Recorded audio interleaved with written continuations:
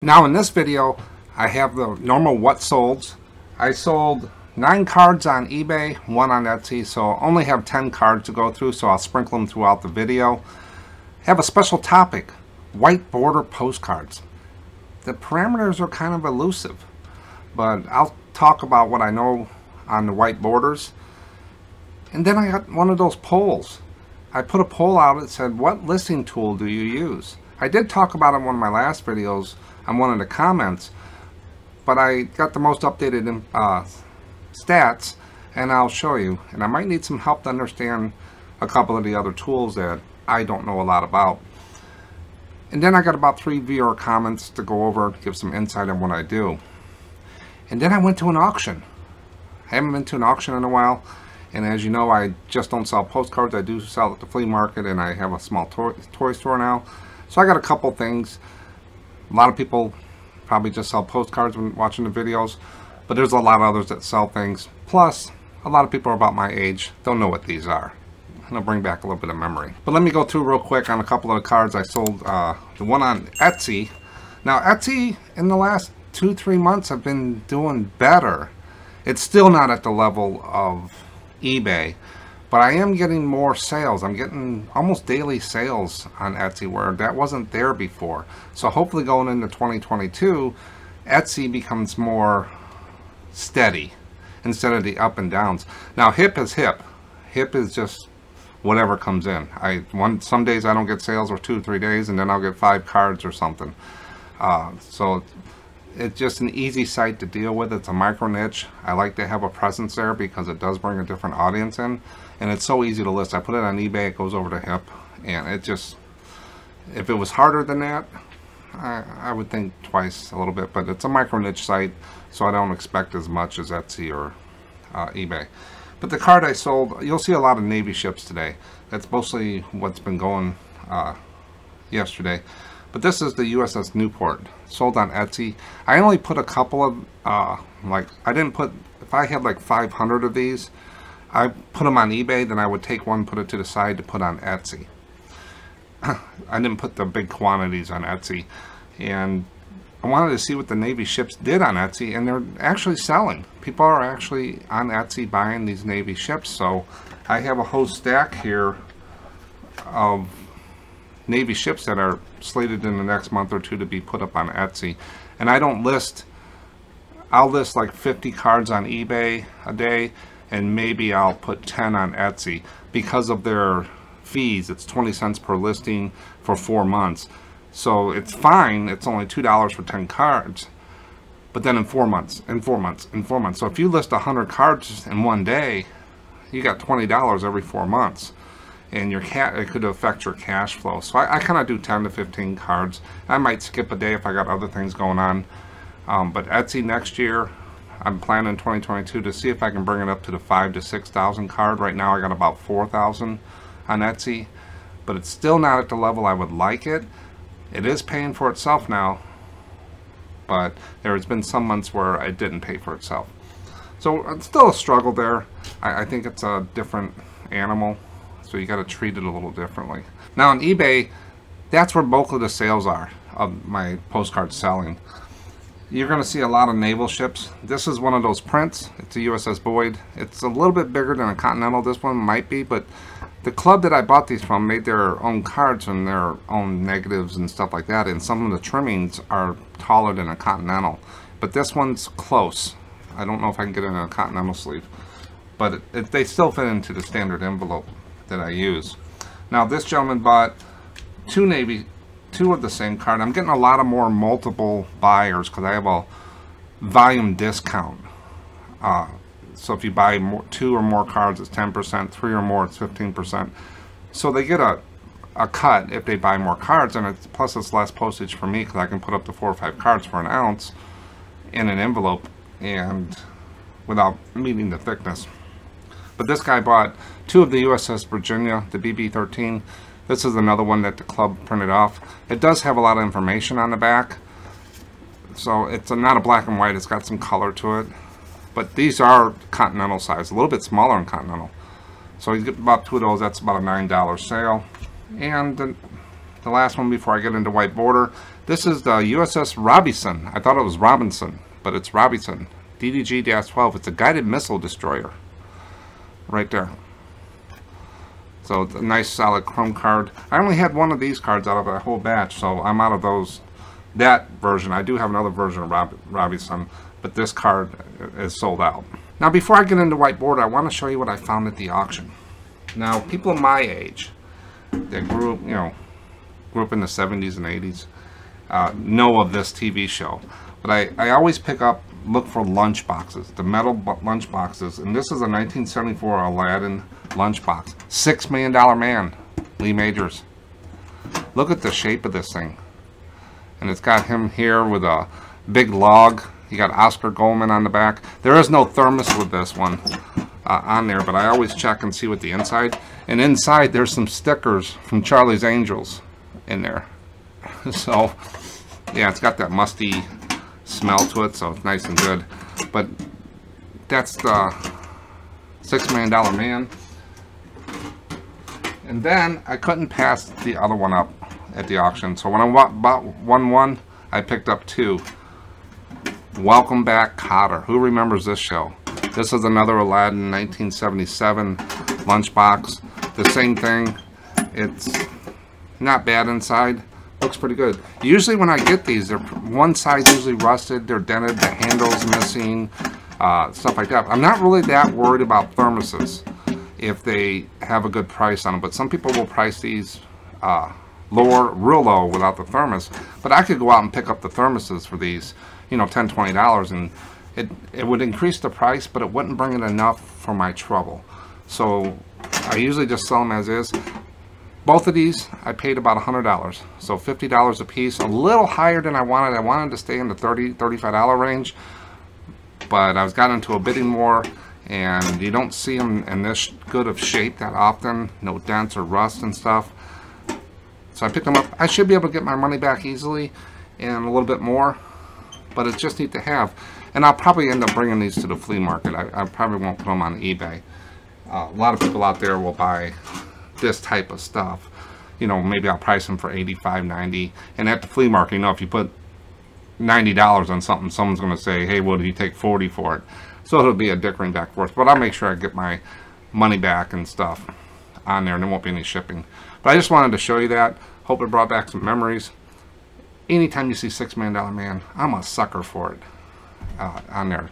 Bionic Woman, all them. But I thought I'd throw it in there for the people that just don't do postcards. I always look for the white border postcards. I get a lot of questions. People send me pictures. They ask me, what is a white border? Technically, it's a white border. But let me dive in a little bit deeper. And you'll see how elusive the parameters are.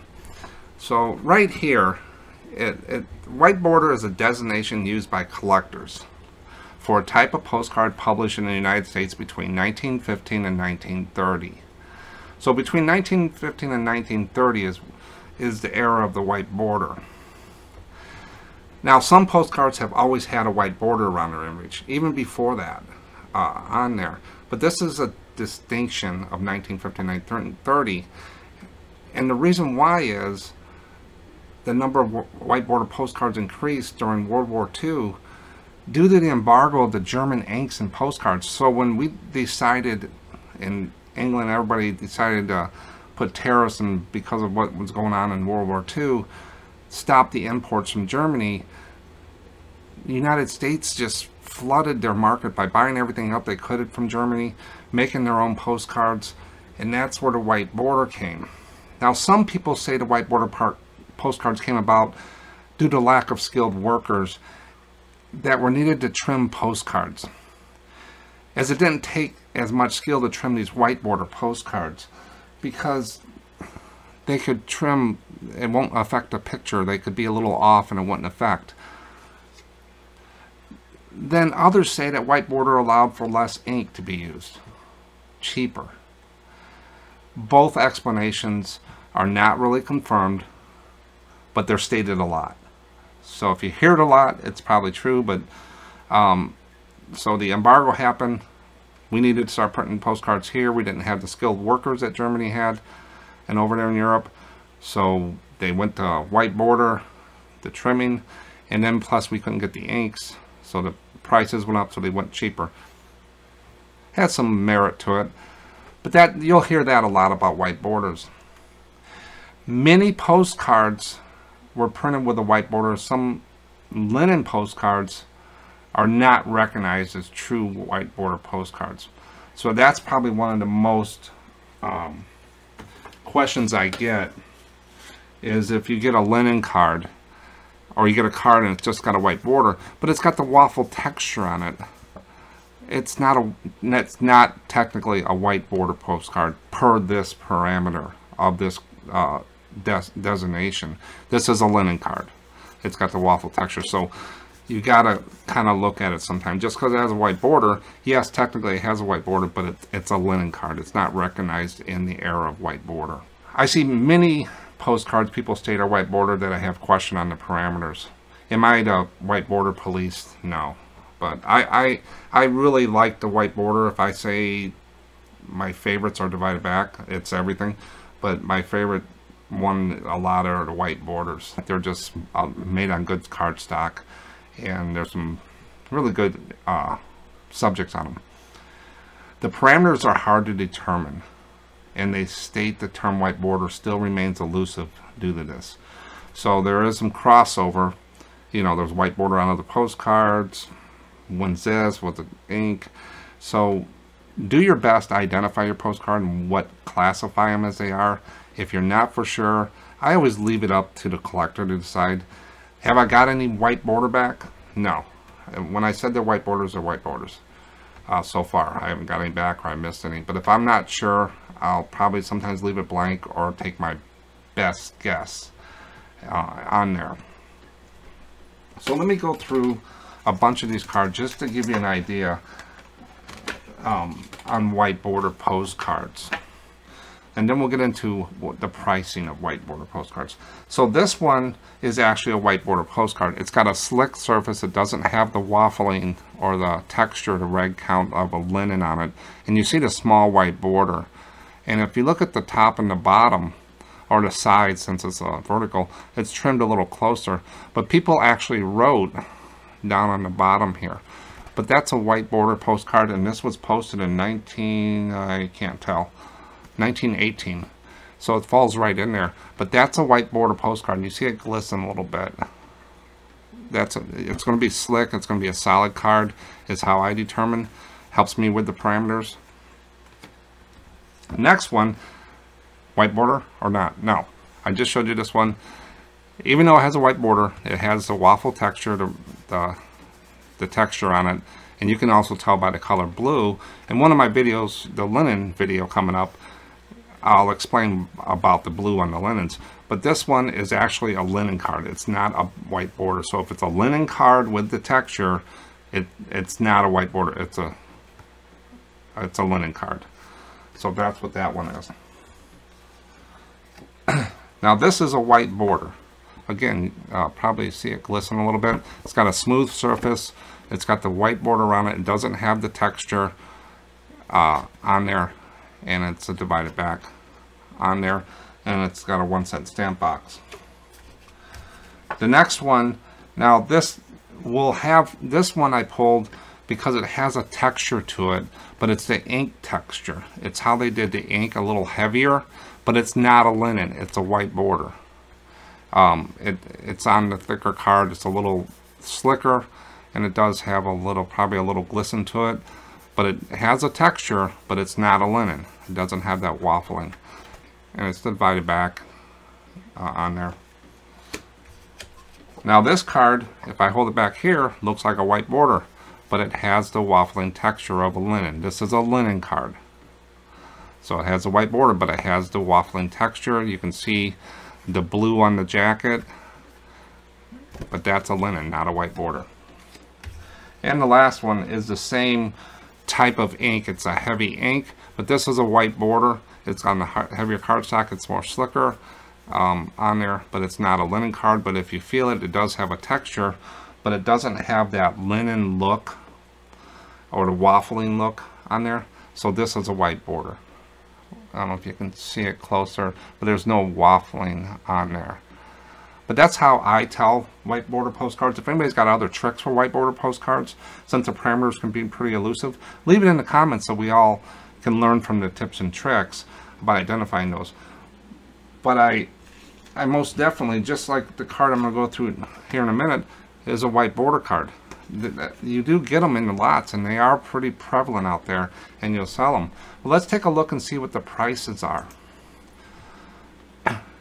Like I normally do, I went out to eBay, I sorted on the sold high. And here's what I found. Anything in the title that had white border is what I put on there, just to grab them, just to see. And right here is the sold high. They're selling this one, Indian Village, sold for $3. The Hollywood, Florida, $3.50. And then you got one from the 1930s, Big Falls, $2.25. So those were the solds. Those are 3 samples are there. Now if you look at the low, $4 in an auction, 3 bids, $1 shipping, so $4 on there. And then you got another auction, $4.99, 1 bid, free shipping. So $4 to $5 is where these cards are selling on there. And I always check the listed just to see what's being listed out there, see how sometimes crazy it can be. But the listed high right here, this is some, I'm not for sure what it is, some arch bridge, $17.97 plus $4 shipping. So that's $22 for a white border card. Next one is probably the same seller, $17 for, $22 for that. And then the next one is Bathing Beach, which is probably better than the top two, is they want $20 plus $1. So $21 for there. Are those out of line? Maybe there's something about these cards. Maybe there's something with the subject that they're higher. But to me, just taking a snapshot of them, I could probably go out and find that card cheaper. Especially when I saw the solds at $2 and $3. Now let's look at what listed low, what people are putting them up there for low. So remember the extremes. You got $20 cards. Now you got $2.25, $2.25, $2.40, and they're all $1 shipping, so $3.25, $3.25, and $3.40. And the other guy was doing them for $18. Whose cards do you think is going to sell first? What makes those other cards different than these cards? Yeah, those other 3 cards there could have something special on the subject. But are the people missing something on the low? So those are the decisions by using these 4 things: sold high, sold low, list high, list low. It gives you an area to think about. Are these average cards, special cards, or what should I put them up there? I would not list the cards I see here at $17.95, $22 for a postcard. They might sell to the impulse buyer, but the normal collectors that I target, they would pass on those. Now the one that had the Bathing Beach, that might be something different. But you always kind of need to do your research if you think you got something special. But that's basically white border postcards. To me, they're just basically average cards. It depends on the subject. I've gotten okay with identifying them. I do have questions on some once in a while. But once you understand the slickness, or if it's a linen, it's usually linen in there. And then you gotta look at the dates, if it's prior to that. So don't feel bad, because the parameters, like they said, are elusive and it's sometimes hard to determine. But do your best. If you're not sure, leave it up to the collector on there. But that's white border. Any questions, leave it in the comments. Who knew? Let me go ahead and finish up some of these eBay cards that I sold. Like I said, I didn't have that many, but it's the holiday season. Perfect timing. White border card, like I showed you, has a little inset on there. This is home of Ralph Waldo Emerson. It says eBayist, or not eBayist, essayist and poet. I thought it said eBayist at first. Concord, Massachusetts. So it's a home. It's a white border card. You can see it shine a little bit. It doesn't have the texture. It does have the blue, so it could throw you off.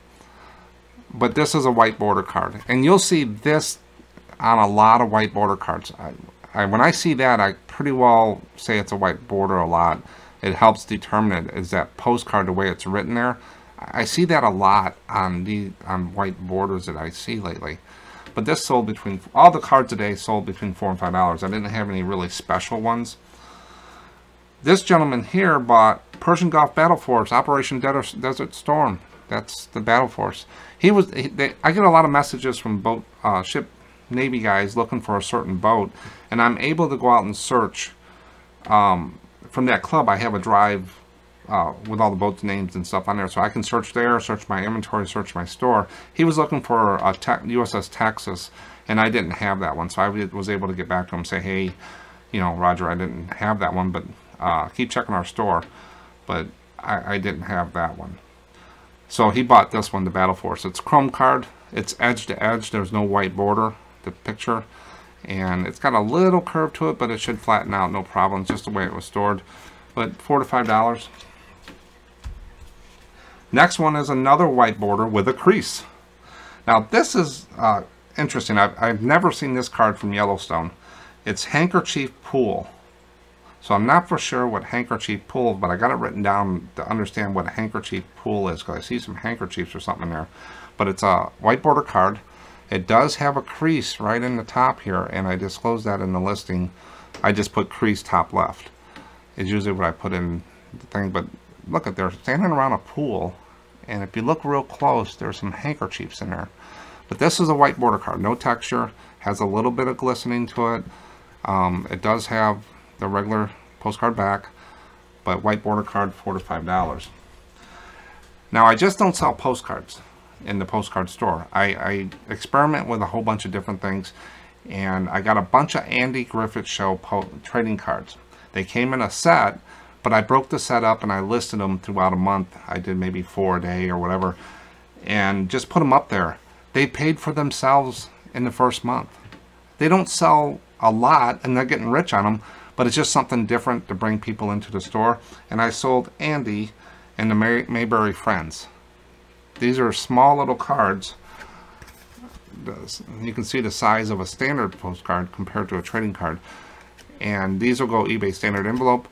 Nice solid card stock. They'll go in a sleeve. $4.55, just like a postcard. But someone might need this card number 320 to complete a set. But these actually sell pretty cheap as a set. I think I paid maybe $4 at a flea market, or maybe $2 for the whole set of 100 cards or something. And I put them on there. But Andy Griffith, it sold. And the last card that sold, now this is a real photo postcard. RPPC, RP, developed on paper, doesn't have dots. Now this, in this ship Navy haul, I had 2 or 3 boxes full of separate cards, and a lot of them were photographs like this, or they were real photo postcards. Now this is a photograph. It's on Kodak paper. I think it's like Kodak paper, but it's a flimsy paper. That's a photograph. Now this is a postcard.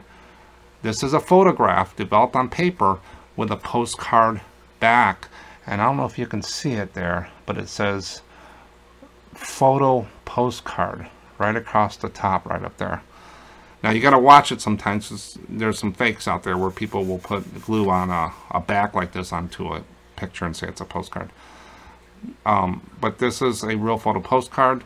This sold for $8.55 on there. It's the USS Bancroft, and if you notice, something got exposed in there. That's not a tear, that's actually on a negative right there. But I've been listing these real photo postcards along with these photos for $8.55, and they have been selling. I'm just getting into the real photo postcards because I had them stacked and I did them separate so I can make sure I do them right. But that's all the cards I sold. Sold 10 cards, about 50 bucks. This time of year, you never know. I had some real good days in the last week, and it'll go back and forth. But now let me get into the poll. I put these polls out on Saturday mornings in the community tab on the channel. You'll maybe see them pop up to you. It's real easy to do. Just click on them, and they're just questions. I got them scheduled out for a while. Whenever I think of a question, I schedule them out, and they go out every Saturday at 9 a.m. Central. They're anonymous. I don't know who clicks what. It doesn't give me that information. But this poll went out. What listing tool do you use to list postcards? I hear a lot of banter back and forth about this tool, that tool, I use this, this is the best way. I did talk about it in a viewer comment in the last video, but I wanted to bring the poll, and I grabbed it just right before this video on the latest stats. So out of 51 people that voted on this poll, 73% used the eBay listing tool. 4% used 6-bit. 6% used InkFrog, and 18% used other. So I'm not for sure what all the other are. In the viewer comments today, I did talk about what this one gentleman did, and I know what the other there. But I guess back in the day, there used to be Turbo Lister. A lot of people that started postcards in the late 90s, early 2000s used Turbo Lister, and because the eBay listing tool was just huge and very up and down and stuff, and they were still growing, you know, developing it. So there was Turbo Lister, there was 6-bit, and on there. But I think eBay has cleaned up the listing tool over the years, and a lot of people have gravitated to that since it comes with the eBay. It's free. But then there's also 6-bit. Go out on the internet and look at the 6-bit software. It does, I guess you can do it offline and stuff like that. I don't know a lot about 6-bit, so if someone can put in the comments or reply on the difference in the advantages of 6-bit over each other, the pros and cons. There's always cons and there's always pros. But what does 6-bit give you for the money you pay above and beyond the eBay listing tool? Is it speed? Is it something you like? Or is it just something you use all the time and you just want to keep it? And then you got InkFrog. InkFrog is another tool a lot of people use to suck out their listings from eBay and then put them up on Shopify, Amazon, and stuff like that. They use that as a middleware tool, is what we'd call it in IT, a middleware. It's kind of like a middleman. I tried the InkFrog because I had so many listings in the toy store and so many listings in the postcard store. I wanted to have a backup and just to maybe do something different with it later on. But I didn't like it. I didn't really understand the sync. I didn't trust it. I didn't know if it was changing my stuff. It didn't have all the features that I wanted, and I couldn't log in some days. So maybe I was using it wrong or whatever, but I think I'm pretty technically savvy. But I didn't buy it after the trial. I said, no, this is not. It was nice to have a backup, but what was I going to do with these backups if I couldn't get them back up? Whatever. So I didn't use it. But if someone else has got InkFrog or 6-bit and can tell us the pros and cons of what they are, or if somebody using the eBay listing tool has some tricks about it too, I love to hear if someone's doing it differently. I know. So there's different ways to list postcards. You can do, sort them all out ahead of time. South Carolina, North Carolina, Illinois, and then sort of more, and that way you only have to change a piece in the title, and everything's the same. Or you can do sell similar, you can do drafts. There's just so many different ways, and I just basically scan my cards and then I put them in front of me and I look at them as I list them. And if it's, say it's something I got like Cypress Gardens Bridge in Florida, I know that goes in a flea market box. I just delete the scan and move to the next card. So I don't do a lot. Myself, I don't do a lot of pre-sorting. I use eBay templates, so I just have a few clicks to do on there. So there's a lot of different ways to do it, and you'll hear a lot of different people say what they like and stuff. But whatever works for you to get the cards up and listed, that's the key. You don't want to spend a lot of time listing. You want to get it in, get the cards in, get the video, get up there. I don't crop my postcards either. They get scanned in and I use that picture. The scan snap is what I use for these cards, and for the bigger cards, those prints and the photos, I have an Epson scanner. And the reason why is I can't get the border feature that Epson has on these white, very white cards, and these they blend too much into the background. And I'll be doing a video on the comparison between the two and why I have two scanners, but it's enabled me to list these cards fast. But I'll scan these up, but I don't crop my cards or change the colors or whatever. I just take the picture and go. And if there's questions about them, postcards people are buying them from a flat picture on eBay. So they might have questions, but most of the people know they're used. There's writing on them. They're going to have wear, so stuff like that. But eBay, the listing tools. If you got any questions, put them in the comments. I'm sure somebody out there, out of the 700 subscribers we got now, have used these tools and can help you with that, or give us the pros and cons. Listing tools.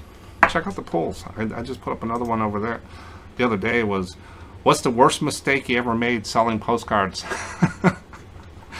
So, and I got one coming up, is what's the worst negative comment you ever got from a buyer? So just to spread and let everybody know that everybody has the same problems. Most of the problems you get are probably not too unique to other sellers. They're pretty well the same. Once in a while you get a pretty neat problem. But now let me get into the viewer comments, and these come from emails, videos, comments in the videos.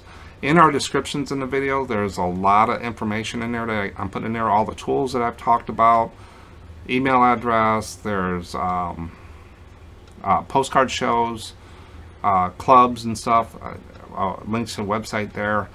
So go and check the description. And always check that on the YouTube videos. There's always good stuff in there. But the first comment that came from Tim.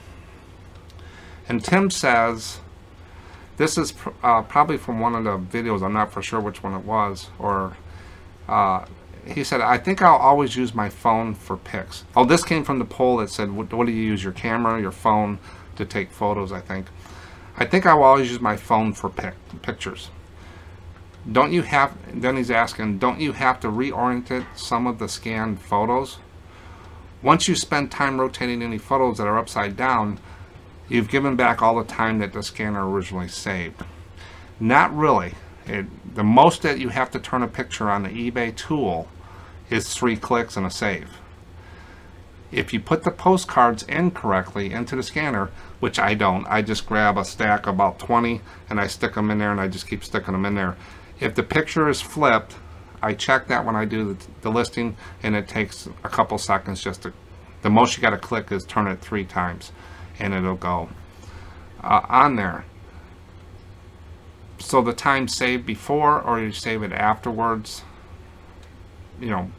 But doing a scanner, I do have a scanner versus camera video in the what sold section on the channel that actually breaks down how many cards you can do with a scanner. And I did it for 10 minutes with a camera and 10 minutes with a scanner, and I broke down the quality and the speed and how many cards were done and what the cost would be. So the scanner, I would have to recommend the scanner over a camera over a phone on that. But if you like the phone, keep doing it. If it's working for you, keep doing it. There's no reason to change just because I said so or anybody else.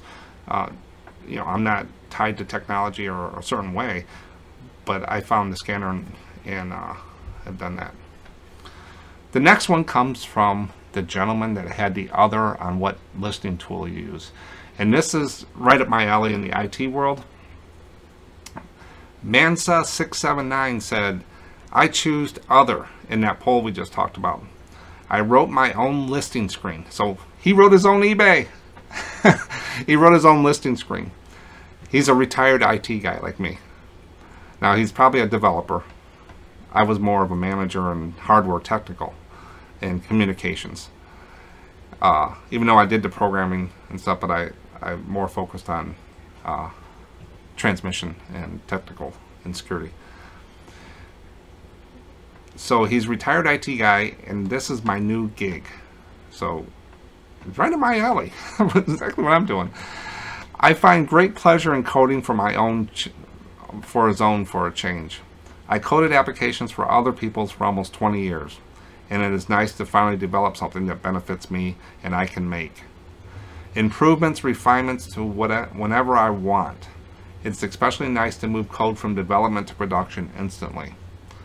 Those who have been in the IT field, you know what I'm talking about. So there's a thing called the development lifecycle for applications, and there's also so when you develop something, You got your testing, you got your stage, you got your regression testing to make sure you didn't break anything else, and then you got to stage it for production, then you got to put it in to say when you're going to do it, and then cut over. You just can't, especially in any financial stuff, Sarbanes-Oxley laws, you have to track everything that you're doing. If you make changes, you have to have all that documentation that you're making changes. Plus, I did a lot of change control, so you just can't push stuff to production. Most of the time when something breaks, it's because it either wore out or someone made a change. Most of the 90% of the time, someone made a change. They restarted the system, they uploaded, they changed something, they deleted one thing, didn't think it would hurt anything, and it just has a snowball effect. I've seen where it's taken out hundreds of servers, and it took us like all weekend to get these servers back up because someone blew away one configuration file, or some Windows upgrade back in the day did something to the application. Nowadays it doesn't affect too much applications, but I know what he's talking about. So he built his own tool. So that's one person that did the other.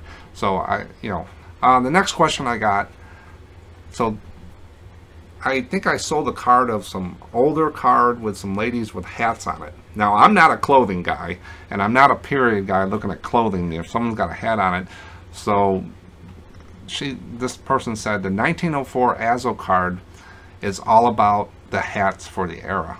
So she was talking about somebody that had some hats, in the picture, and they were vintage hats.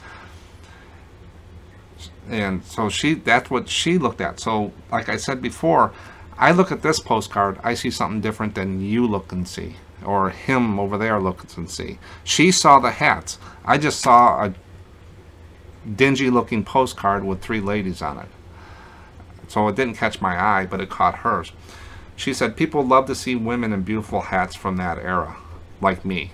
So that could trigger her, if she was a buyer, to buy that card. So did I price it too low? Or how many of hers are out there that like hats? That's the beauty of postcards. This is what sells the postcard.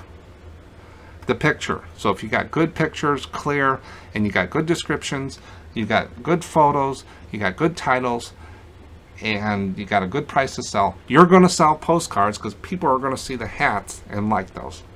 That's the basics. You got to get those basics down, is what I recommend. But she likes hats. That card would have sold. Maybe more. Oh well. But thank you all for the comments. Keep commenting. I like them. It helps everybody and stuff like that. And we sell a lot of cards here. Now, I'm not the biggest seller, not the best seller, but always check our store and other the big seller stores out to see what they're selling and what's going. Instead of just looking at what's sold, I do. Look at Refried Jeans, Popeye's Postcards, Jackass Retro, Epic Treasures. All these different sites have stores, I think. I know most of them do. And there's videos out there also, but they're also their eBay stores. They don't hide their stores, so you can see they're sold. So you can go out and see what they're doing and how they're generating it.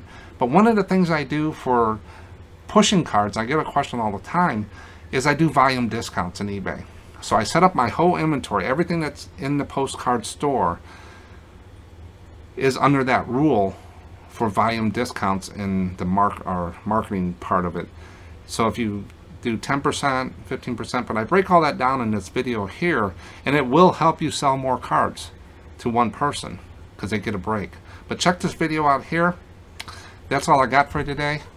Thanks for watching, and I'll catch you on the next one.